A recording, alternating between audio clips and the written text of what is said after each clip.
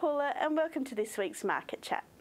A solid sale was held at the Roe Creek sale yards at Alice Springs on Thursday last week, but it failed to hit the record highs of last year's auction. The highest price a kilogram was $3.40 for 80 black baldies from Lucy Creek out of Alice Springs. The same vendor also made the highest price of $3.54 a kilogram at last year's sale.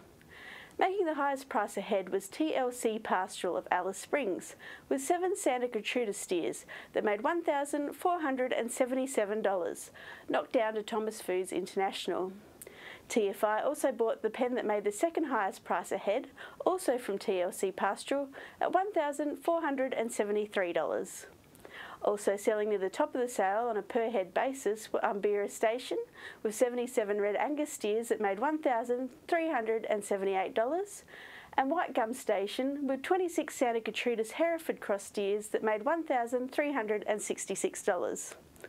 And a fantastic run of shorthorn steers and heifers came in from Yamba Station of Alice Springs, who had not yarded cattle in the sale for 12 years. Yamba's top price ahead was $1,340 for 48 steers that sold to Tees Charlton.